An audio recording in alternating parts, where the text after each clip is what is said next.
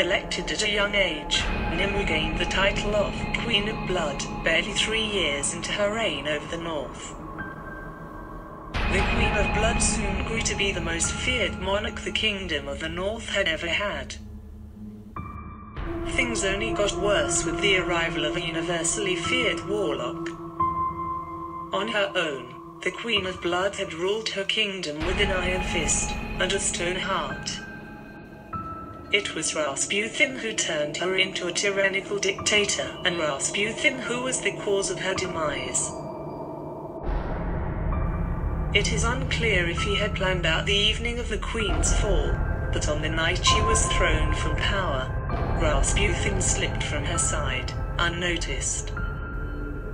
He vanished into the shadows as the people of the North stormed the Palace of Blood, fueled by rage, and having every intention of killing the Queen.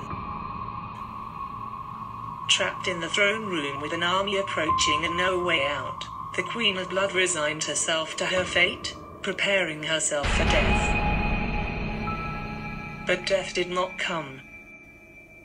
As the doors to the throne room were forced open, a strange white light enveloped the Queen.